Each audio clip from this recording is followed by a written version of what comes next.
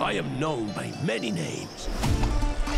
The Stabby Tabby, El Macho Gato, the Leche Whisperer. I am Puss in Boots. Puss in Boots is eindelijk terug. In 2004 maakten we kennis met deze flamboyante held in Shrek 2. Zijn eigen film dateert dan alweer van 11 jaar geleden in 2012. De productie van dit tweede deel begon dan in 2014 en nu, bijna 10 jaar later, na heel veel herschrijven, is het eindelijk zover. In The Last Wish heeft onze favoriete kater een groot probleem dat hij zelf al jarenlang negeert. Hij heeft namelijk nog maar 1 van zijn 9 levens over. Hola, señorita. Do you like gazpacho? Does this have shellfish in it? A cat always lands on his feet. Watch! Watch! Ha!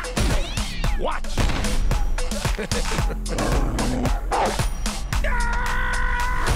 And then there was the giant today. So what is that, like a 4? That makes 8, Puss. Gelukkig bestaat er een wenster waarmee hij zijn levens terug kan krijgen. En dus vertrekt hij op een groots avontuur. Opnieuw is het de Spaanse acteur Antonio Banderas die de stem van Puss inspreekt. So the character, what happened with the character, the most important thing that I think happens to Puss in Boots in this movie is that he becomes very human.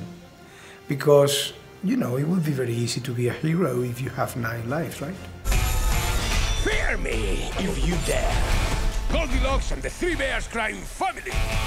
You're supposed to be dead.